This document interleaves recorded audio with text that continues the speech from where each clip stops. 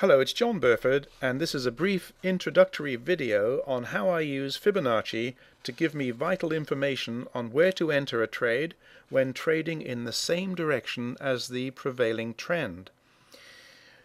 For instance, in a bull or a rising market, it's a good idea usually to be buying on a dip.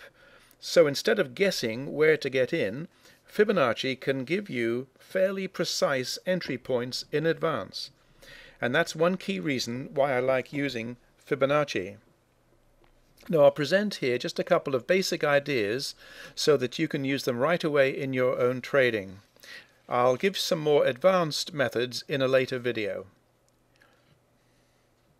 Now if you're interested in learning about Fibonacci, he was a mathematician in the 12th century. In fact, he was born almost 750 years ago, which makes it quite remarkable that we're still using his key insights into the growth and decay of natural systems. And that's what we're dealing with here, of course, in markets. It's a natural system.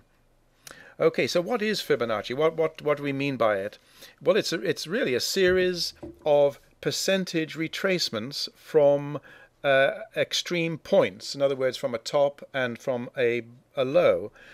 It'll give you, in fact, the spread betting platform that you use. I'm sure we'll have one. Here's mine here.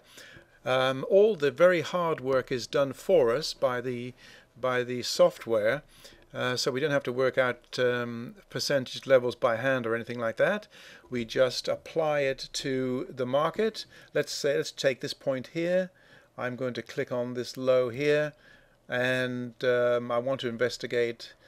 Let's get it. I must click on that, and I must investigate. Let's investigate this one here. There we go. That high there. I've just move that up so that that this is the high. Now this is a bull market, of course, and so we're looking for a dip. And in fact, here, if I can just give you a bit more room so you can see, there we go. So from this low here to this high here, we're looking for percentage retracements. This is the first one, which is the 23% level, and right away we see that the market did in fact come down to the 23% level retrace, found support, just a little overshoot here, and then resumed the upward trend. So that's how I use my Fibonacci tool. I select a significant low, which obviously is this one here, and if I'm trading in real time, say around here, I can say, right, well that is the most recent significant high so far. Let's see what happens if I put my Fibonacci tool on it. And as the market drops down, it hits a Fibonacci level, and you're waiting there a day or more in advance, and you could actually be placing your entry buy orders there. Now, I will say in practical terms, the market, of course, could have moved down to this point. Of course it could. It could have moved down to this point. But the essential point in trading, though, is to select a point, and in fact you may have other methods which will give you more clues as to which of these Fibonacci levels the market will actually turn around at. In this case I don't have another one, so we're flying blind here with Fibonacci. So you could have actually been setting a resting buy order in here, and of course it would never be touched because the market went on. That's the vagaries of trading, of course. And in fact, you could be buying here. You would have been all right, of course, because the market moved up. But then what sometimes happens is the market moves up, then it moves down again, perhaps towards another Fibonacci level, and you'll be stopped out. Well, that's trading. There's no guarantees. But all I want to show you in this video is that very, very often retracements do stop at Fibonacci retracement levels. Okay, let's get rid of that. Let me choose another example from more recent trading. This is the very complex trading we've seen in the last month or two. The highs were made up here, 12,800. I had a big plunge down, of course, and of course a relief rally. It's very choppy, but let's see if we can find any Fibonacci retracement levels in here. Okay, here is the actual high.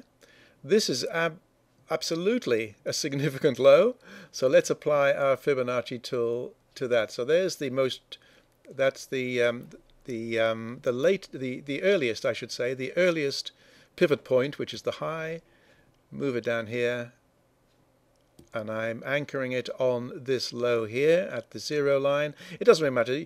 These numbers here are not that significant because if you look at a retracement from this point, then that certainly is a 23% retracement. But if you're looking at a retracement, counting it from this point, that's actually a 76% retracement line. But the important point is the placement of the lines. Now, I will say this, on my spread betting platform, they have been a bit naughty. They haven't actually put in the 76% line, which would lie up around here. Now, that's an oversight on their part.